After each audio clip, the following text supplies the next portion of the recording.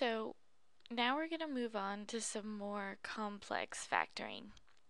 And it's not that hard, it just takes some getting used to.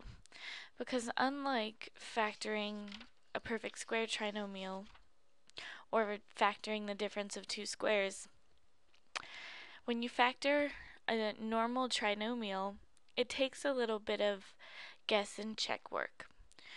So essentially, when you're factoring a trinomial, you are unfoiling that trinomial. So what you have to think of when you're going to do it is you're going to have two parentheses, and it's going to be blank plus or minus blank times blank plus or minus blank.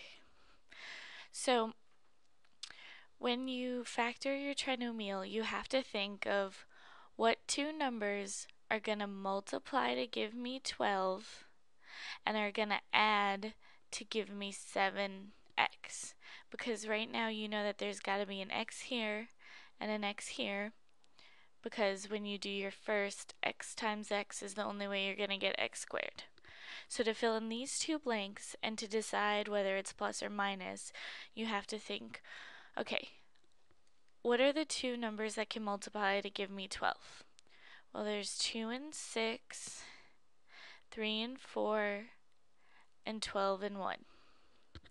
So what two numbers are going to multiply to give me 12 and add to give me 7?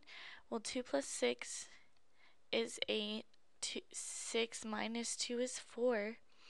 4 plus 3 is 7. So we know that we're going to use 4 plus 3. So 4 plus 3. Now, since this is a positive 7x and a positive 12x, we know that this needs to be a plus in here and a plus in here. Now, if you FOIL this back out, you should get the same expression up here. Otherwise, it's not right. So x squared plus 3x plus 4x plus 12. And that does give you the same thing.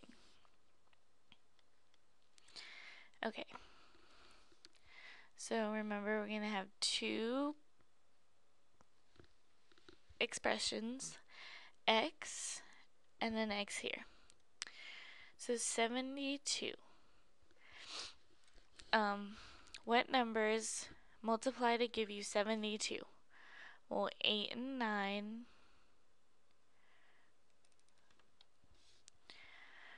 4 and 18, and 6 and 12. If I add these, I get 17. If I subtract them, I get 1. If I add these, I get 22. If I subtract them, I get 16. If I add these, I get 18. But if I subtract them, I get 6. So that means we're going to be using 6 and 12. So 6 and 12. So now you have to think, since I need to subtract these two, in order to subtract these two numbers and get a positive 6, that must mean that I subtract 12 minus 6. So that means that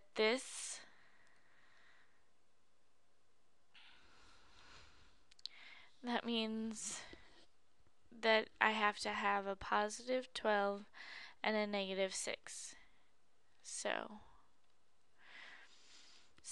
a negative times a positive would give me a negative 72, and then I'd get x squared plus 12x minus 6x minus 72, which would give you a positive 6x in the middle, which does match this. So we have one more example that we're going to do. And, okay. So what two numbers multiply to get 60? So the first thing we can write down is we know that these first two numbers are going to be x and x, and that these numbers on the ends are going to have y's in them, because this is 60y squared. So 6 and 10 multiply to get 60. 4 and 15. So 15 minus 4 gives you 11. And since my 11 is negative, that means the 15 is going to have to be negative. So minus 15 plus 4. If we FOILed this back out, we get x squared plus 4xy minus 15xy minus 60y squared, which gives you x squared minus 11xy minus 60y squared.